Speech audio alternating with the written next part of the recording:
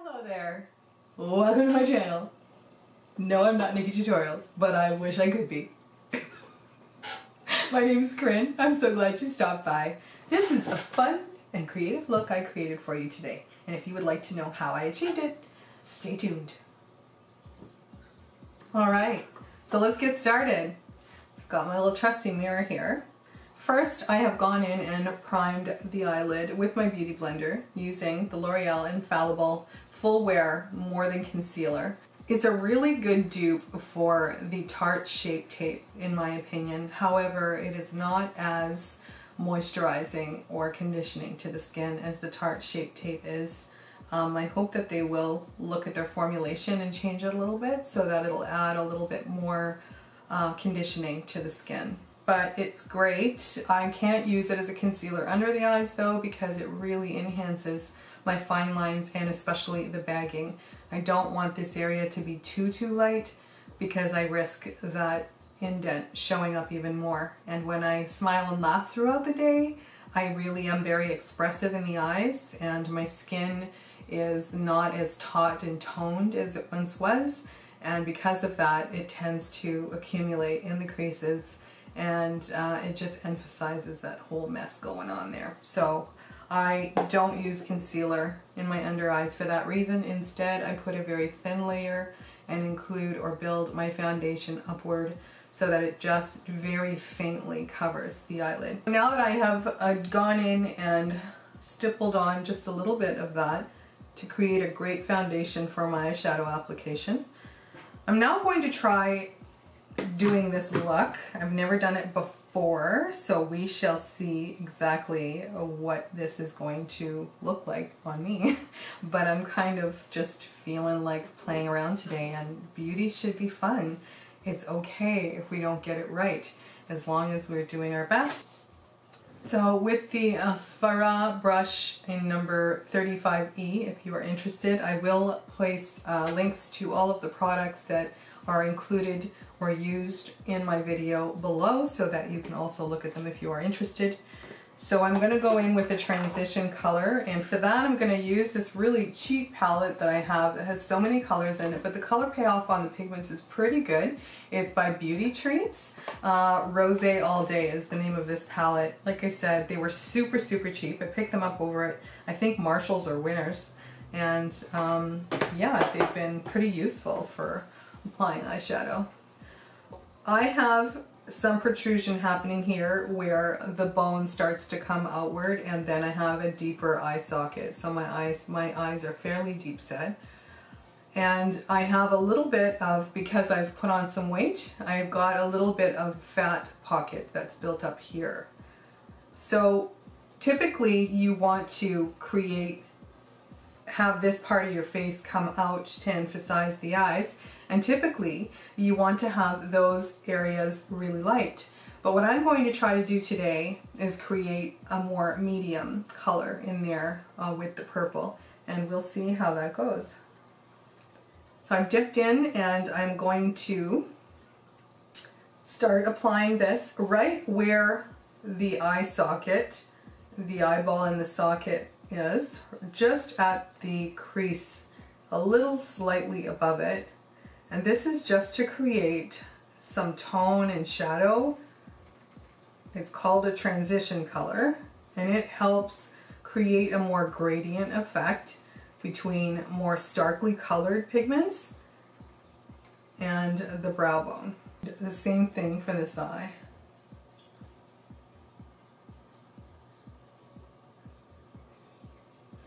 Now, because I shot a tutorial yesterday on a different look, which I may or may not decide to post to my channel. I'm really not sure at this point what I'm going to do, because I'm having a heck of a time editing it. Because what happened is it shot too long. It was like an hour and a half, and I don't know if you guys want to be exhausted for an hour and a half listening to me. Okay, so now I've gone in and sufficiently created a transition tone on my eyelid. I'm going to go in with this Wet n Wild brush, just those white brushes you get from Wet n Wild. I don't know, I have no idea where I picked it up, I don't remember. I want to make it, I believe it's called Halo Eye. So I want to have my dark color here dark color there and then have this really bright golden color here. So I've decided that I want to go in with a purple and gold look on my eye. So before I do that though, I need to just create a slight bit more transition on the outer corner of the eye. So this is a darker taupey brown from the same palette as before. I'm going to just tap that brush in there very lightly. Then I'm going to start applying that just to the outer V of the eye.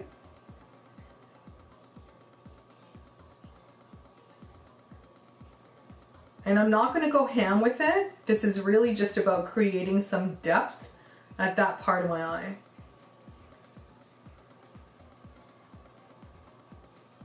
Now because my eyes already have a tendency to kind of angle downward, and they've always been that way, it's not just aging that's creating that issue for me, I like to make sure that my eyeshadows, when I'm applying them on the top lid, will always be just from where my eyelid ends and connects to my lower eyelid upward, towards the point of the brow. I don't like to go much beyond that because if I am going to use this space at all, it's going to be for a wing if I'm going to do a liquid eyeliner look. Which I don't think will be the issue today. So we're just going to blend this out. Tap into that again. And on this side, we're going to do the same thing. Now, I'm more or less doing a semicircular motion here. I'm really just creating almost like a round spot on that area where my brow bone protrudes. And the dark color helps to de-emphasize that meaty part of the flesh on the eye, because I do have some you know, skin creping happening there, as you can see. I'm sure you can see that as I'm applying it. And you know, we don't need help to get the skin to crepe more. Be really gentle when you're applying. Make sure that your eyelid is very well moisturized or conditioned before you go ahead and put on eyeshadow. Some eyeshadows as well, the powder in them, the pigments themselves can be very drying to the skin. So you want to make sure that you use a nice buttery, rich, well pigmented eyeshadow. Ideally, you can also use one that is like a cream eyeshadow. Those can be used on an older aging eye. But you know, you need to have a really good primer that's not going to be too emollient.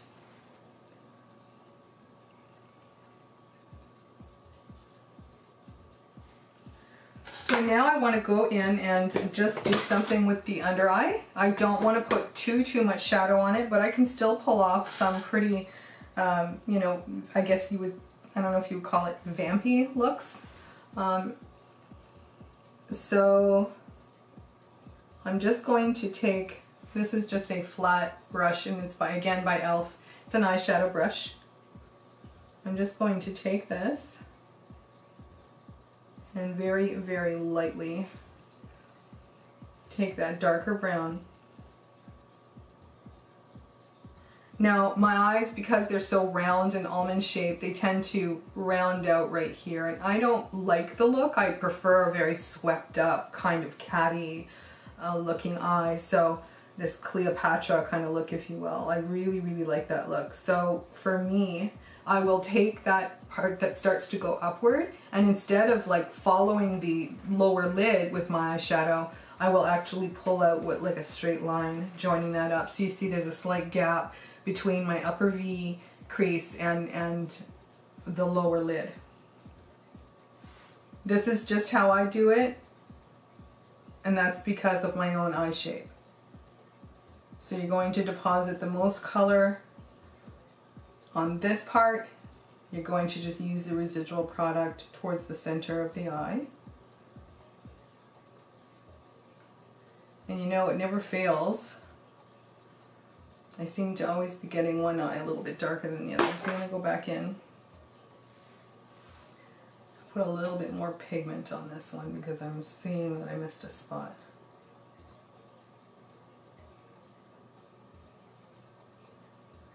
Yeah, I really never realized how long it takes to shoot a makeup tutorial, and I was just stunned at how much footage I had, and I thought, oh my goodness, I can't do this. Like, what? I'm not going to put out a video that's going to be that long. Am I crazy?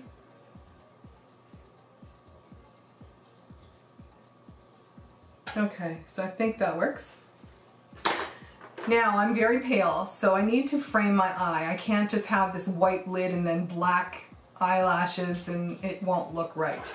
So what I do instead is I go ahead and put eyeliner on the waterline and a little bit more on the upper lid, and I'll show you how. And the eyeliner I'm using today is by Maybelline, New York. It's called a Lasting Drama Waterproof Gel Pencil.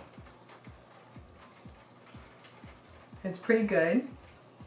I did have one request, or I shouldn't say it was a request, but rather a statement. Stacy, you were saying, if you end up watching this, you were saying I can't do eyeliner. And if I can add some helpful tips regarding eyeliner. Number one, waterproof eyeliners, while they're often an attractive idea, are often not the best to start learning with. They're not extremely emollient, they have a tendency to grab, and they make it really difficult to apply onto the eyelid. Because of that, I don't recommend them for people who are just starting to get good with eyeliner. Get yourself a really good emollient type of eyeliner formulation. So this Maybelline Lasting Drama, for instance, is not bad. I really recommend the LA Girl Glide On Gel Liner. Fantastic, and you can pick them up in most department stores at a very, very good price. Extremely economically priced. So I'm going to go in, I've done the waterline on the top. I don't do anything on the bottom with that black pencil, not at this point. And then I'm going to just fill in a little bit of the rim of my upper eyelid. I went a little lower than I wanted to on that one because, again, you're going to draw the eye down. And I just made a boo-boo. That's okay. We'll fix that. And I'm just creating like a little extended wing. So the magic of having a very emollient, glide-on, super blendable eyeliner is that you can now go in with a smudging brush and you can smudge that eyeliner out so that you don't have this harsh edge. And it also will help create this slight cat wing here at the end if you have a sharp enough smudging brush. And I do, okay, let's hope that's not fuzzy, because if it is, I'll cry. Sorry guys, my battery died. Half an hour time shoots only, and then my battery dies. I'm telling you, I'm learning as I go. There's so much to learn in this whole content creator process, and bear with me as I try and figure it all out. So, like I was saying, I am going in with the NOMAD Nordic Lights Intense Eyeshadow. I'm going to just pack some onto the brush, tap off the excess so I don't get fallout. Then I'm going to go in. Now normally I don't go in with the dark, but I thought I would try this because, you know, I think if a dark helps recede something, then why not have it recede this? I guess you could call it a fat pocket that I get on my eyelid. I call it a fat pocket because I've noticed that when I lose weight or I'm not feeling bloated, those tend to go away. I'm very gently applying that pigment to the inside of the eye, and I'm drawing it up slightly so that it kind of comes into the rest of the shadow.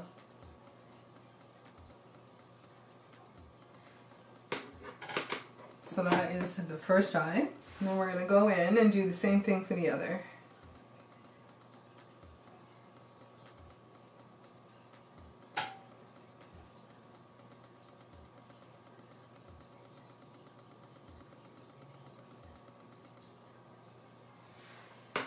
can't tell you how many videos I've had to shoot in order to get this thing going, and it's been crazy.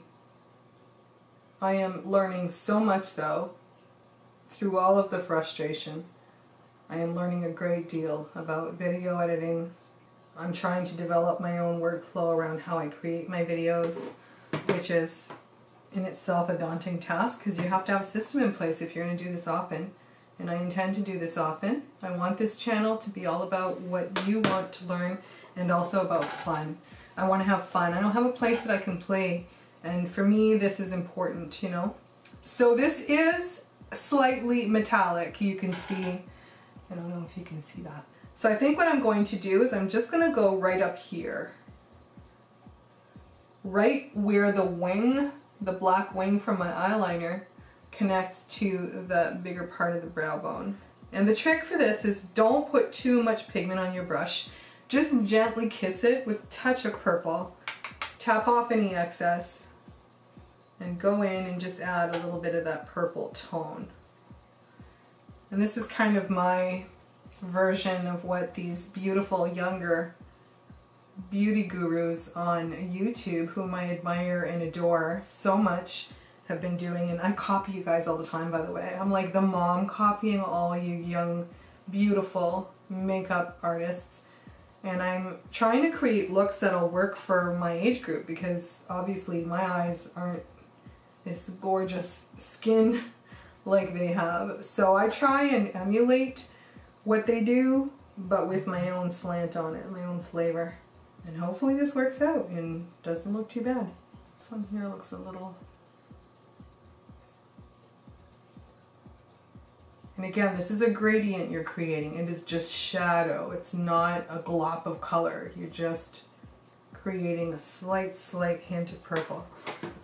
So now what I'm going to do is I'm going to take that, you see that the line that I've created underneath in the bottom eyelid is, you know, it's a good thick line, but what I want to do is soften the edge of that line. So I'm just going to very lightly buff out. This is just buffing out and adding just a little kiss of purple to the bottom edge of that line. And this is probably not the right brush to do it with. As a matter of fact, I may switch the brush up. I want to do it with a brush that's going to at least buff though, because if it doesn't, I'm going to end up with an even harsher line. And I don't want that. I'm going to use this one instead. So going into that NOMAD palette, and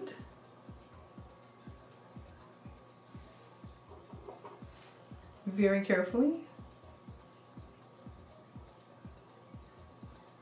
blurring out that brown line. Okay, I think that works. Just trying to get rid of any fallout I may have had. We are going to deposit gold in the center, just to give a little pop of highlight off the eye.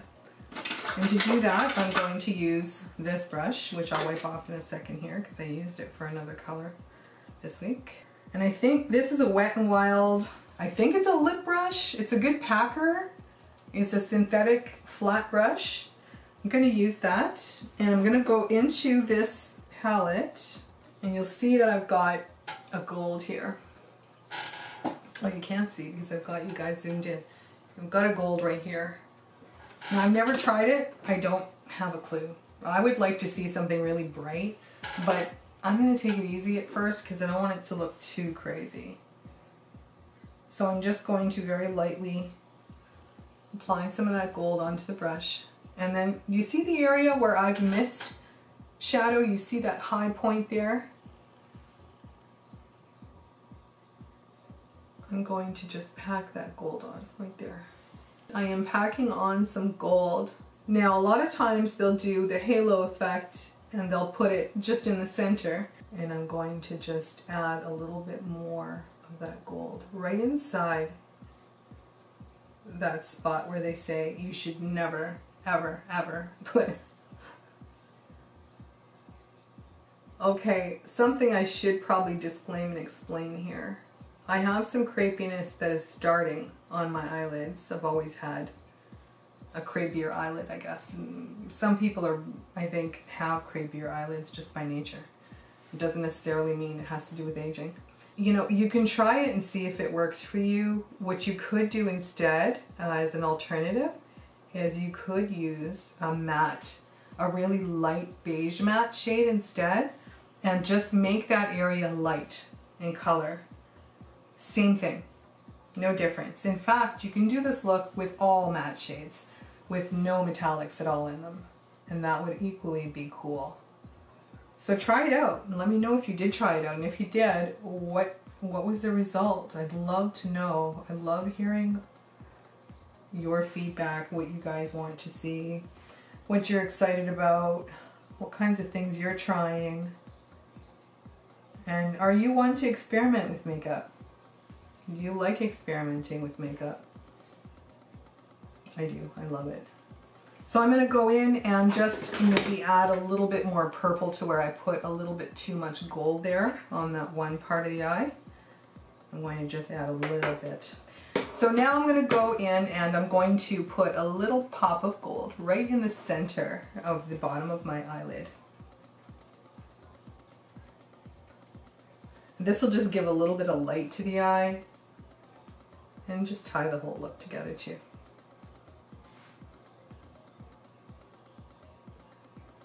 Ooh, I just got major fallout. Not good. Nothing a Beautyblender can't fix.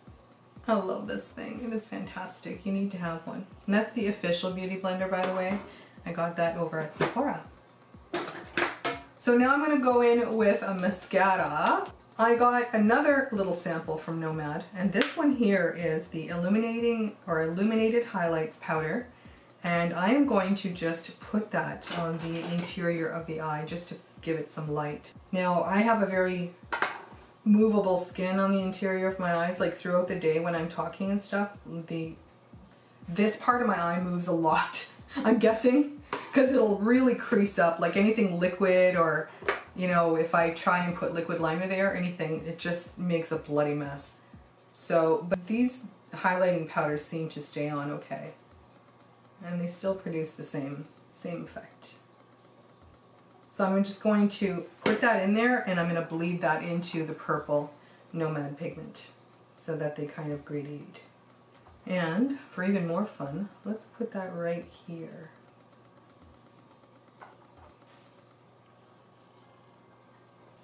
It's good to me. What do you think, guys? So far, so good? How did my hair go so flat? So now I'm going to go in and put my mascara on. And then we're going to apply false eyelashes.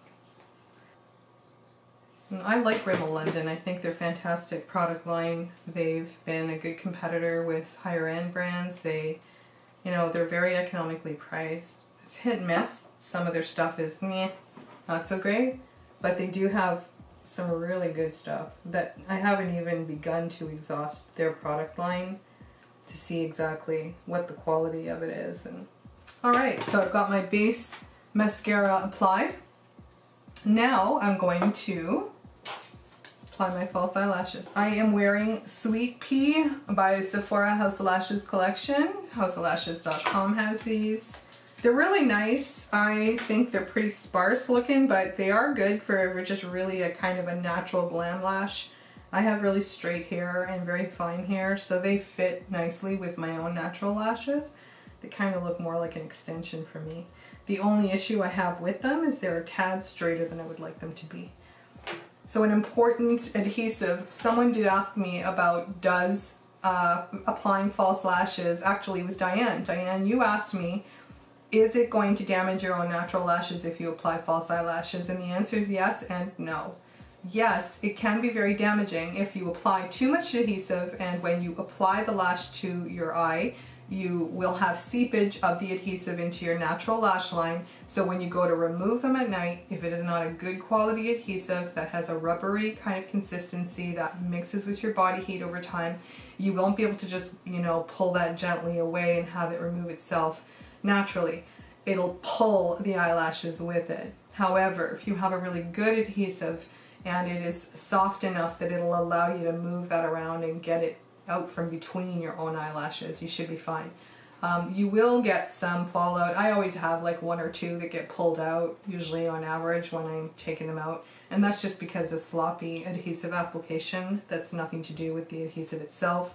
The one that I use and I recommend very strongly is by Duo Brush On Adhesive with vitamins in it, infused, and the adhesive does soften over time, so as the adhesion is fantastic. They'll stay on all day, so don't worry about that. However, at night when you want to remove them, your own body heat and the oils from your eyes will naturally help that adhesive just to pull away, so that you're not going to run into a problem with pulling out your own lashes too.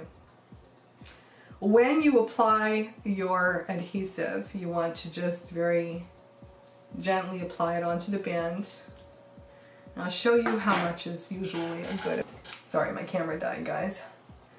So this is a good amount to apply onto the false lash. One thing I recommend for people who are struggling with learning how to apply false eyelashes is one of these tools. You can pick these up over at almost any drugstore. The reason I say it's important to have one is because it's going to make it so much easier. As you can see, I can just hold it like this, and you can also let it dry. One of the most important things I think about the frustration around learning how to apply false eyelashes is two things. The fit. Are they too long for your lid? And if they are, only trim the outside edge of it, never the inside. It can destroy the shaping of the lash that was done during manufacturing. That's number one. Number two, make sure your adhesive is a good adhesive, good quality adhesive, and make sure that you've allowed it sufficient time to dry before you apply it above your own natural lash line. The reason is if you leave it too wet, you'll start putting that on, and it may or may not, depending on how quickly that adhesive dries, it may or may not go on for you. But what you want is to be able to park it into one position, then move it around and get it into place without it sliding all over the place. When it slides all over the place is the problem, and then it tends to, you get one end going up, one end going down, and it ends up looking really silly. And I have a fairly large eye, so I can wear, without trimming, almost all of the eyelash brands. However, there are some that I've noticed do need to be trimmed, and let me know if you're interested in another video about false eyelash application, and I'll do my best to be able to help you with that. So I'm going to go in and I'm going to just apply to the outer corner first, is how I do it. You gotta make sure this tool is clean too, because if you have any adhesive on it, it may stick. Then, because that adhesive is already partially dry and it's just tacky now, when I planted that corner in where I want it, it stayed there. The rest of it's just hanging there. It's not even applied to anything yet. And it takes a while to dry, so you don't have to panic. Then bring it up above your natural lashes and gently coax it into position. Now this tool helps you to grab and press and get it where you want it.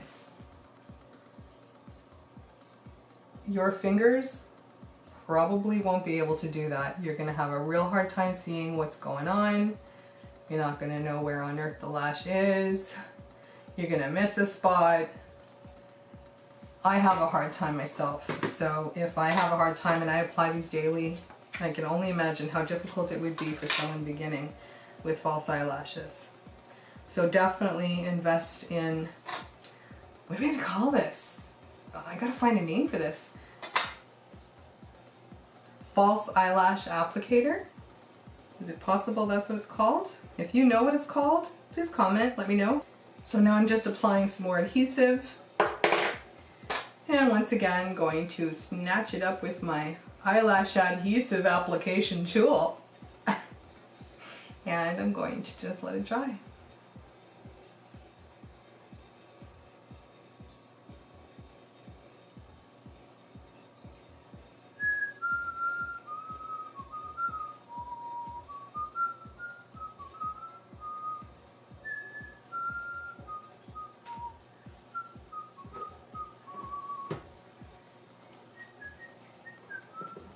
This content was Non-copyrighted.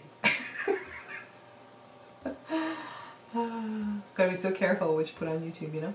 Gotta respect those artists. So now I believe we are where we need to be when it comes to this eyelash, and I believe we're dry enough now. It can take a minute. It's so dry in my home that I'm not having too hard a time with that. And once again, this one here, I find it easier to just park it right where it needs to be. Oh yeah, I say that. I have adhesive on this eyelash applicator tool, false eyelash applicator tool. Dang it! Okay, because I had some, it was sticking to the lash. So make sure your false eyelash applicator tool is very clean before you proceed to apply your false eyelash. My favorite are band lashes. There's a lot. There's Lashify, which I'd love to try. I don't know what those would be like. Lashify brand. There's the magnetic lashes now. There are the individual lashes, which I used to wear a long time ago. Like, they're always falling out though, and they would rip out my own lashes, so I didn't like that. And you know, just a whole whack. If you guys know there's more types of lashes, let me know. I always want to try things. Unfortunately for me, it's an affordability issue right now, so I'm kind of working on that. I'm going to put just a little bit more blush on because honestly, I find that I look a little bit pale. And this is the Wet n Wild blush in Color Icon, I think is, sorry, called Pearlescent Pink. Pearlescent Pink. It's a very peachy tone, but it's pretty. It's got just a slight metallic sheen to it, but it's pretty. And then I'm going to go in and I'm going to apply a little bit of highlighter. And the highlighter I'm going to use is the NOMAD that I was using earlier for the interior of my eye space. And we're just going to pop that there. Shwing.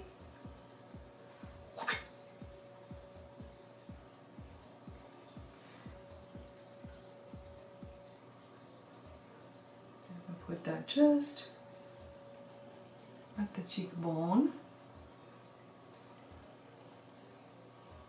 And the schnoz, because I need to emphasize how large and protruding my schnoz is. And then very, very, very little mission. And then just a little bit right here. The center of the forehead. How about let's do a little bit more? I'm addicted, sorry. My name's Corinne and I'm addicted to highlighter. It's been 24 hours since my last highlighting.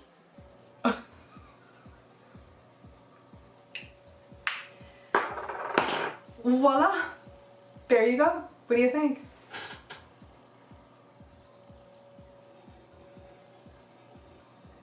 Works for me. I don't think this is too crazy, so I will go out today in this. It's been a lot of fun doing this with you today. I hope you've enjoyed it. My very first ever makeup tutorial, and I hope that you can return again soon. As a matter of fact, if it's your first time visiting here, and if you haven't already, I encourage you to subscribe by clicking that red button below. Also, if you want to be notified every time a new video from my channel is up, please click the bell icon. And if you've gotten any value today or enjoyed watching my video and being with me, please click the like button. I do appreciate your feedback.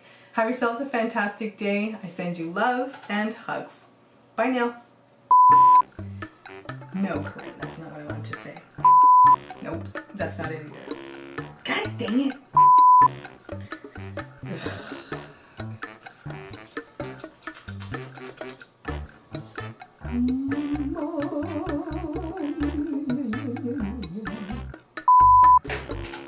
Good enough, you know what I'm saying? I'm tired. So funny. Ah, no! No!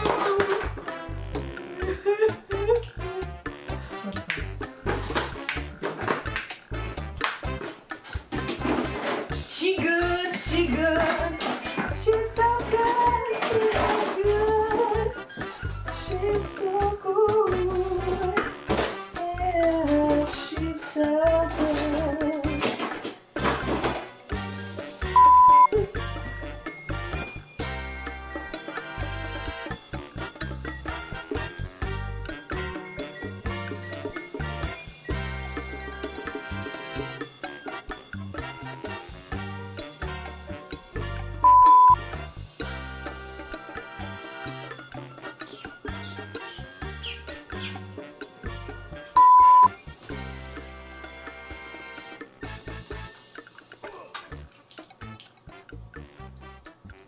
dental work.